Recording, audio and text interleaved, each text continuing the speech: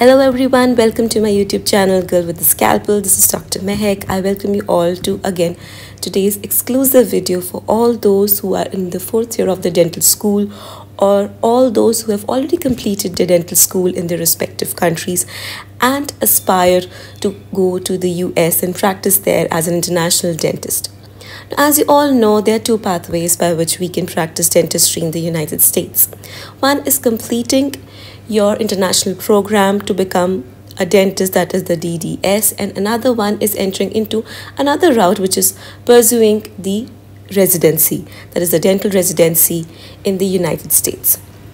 Although after achieving your residency, the options of practicing in certain states becomes limited, but that is only for a few years. After practicing for a few years, you can also apply for your licensing in other provinces as well and practice in whole of the United States.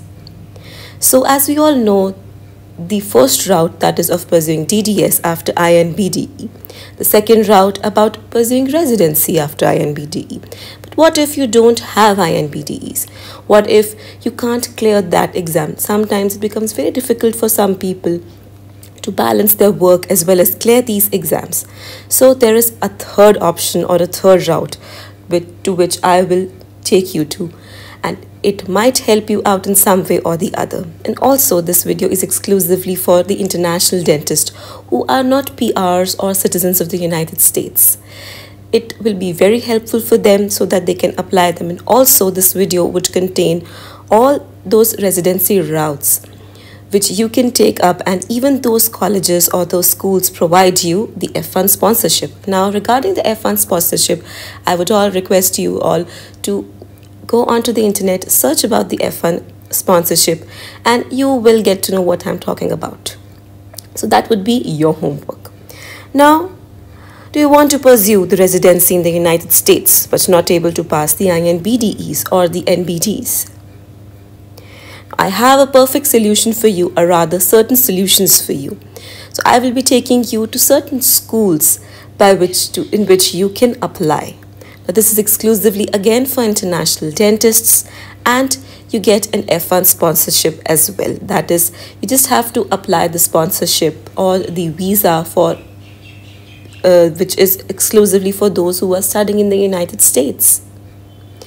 Now by achieving these residencies, what will happen is after doing this residency, you can apply for your dental licensing exams and you can become that dentist.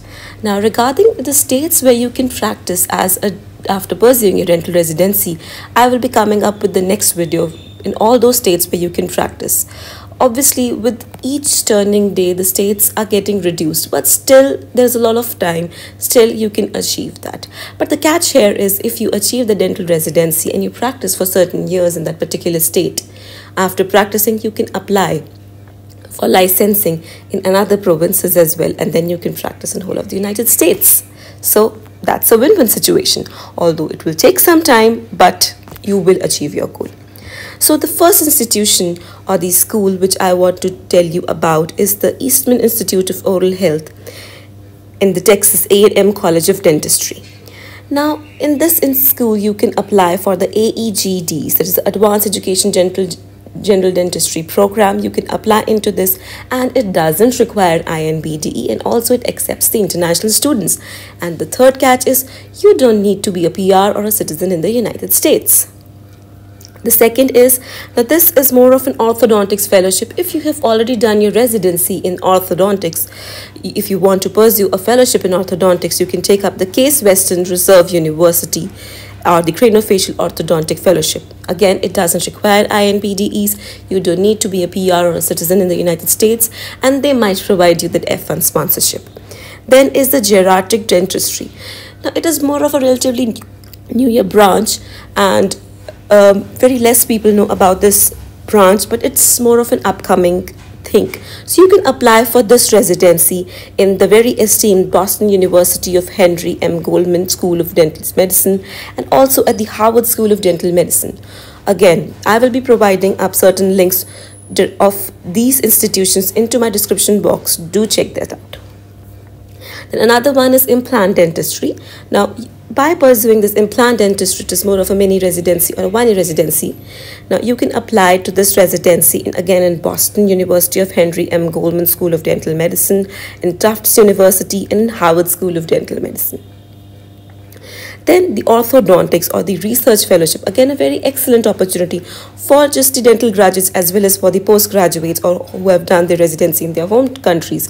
In oral surgery, you can apply in Boston University, Henry M. Goldman School of Dental, Herman Ostrow School of USC Medicine, Jacksonville University, University of California, San Francisco, and University of Illinois at Chicago. So these are all the options where you can pursue your orthodontics or the research fellowship, and that too without the INBDEs, without being a PR or a US citizen, and the international students are welcomed. So this brings me to end of today's video. It was a short and a brief video. Also, I would like to tell you that I will be providing the links to all these universities in the description box. Do visit those pages. This perception and these institutions are totally dependent on my research and upon my understanding. There can be certain hiccups here and there. You can check that the rules and regulations of all these institutions at their parent websites, research about them, and then you can apply this to these universities. So I am here to help you out to fulfill your dream, the dream to pursue the dentistry in the United States of America. And I hope you all fulfill your dream. So till the next time, best of luck to you. Bye-bye.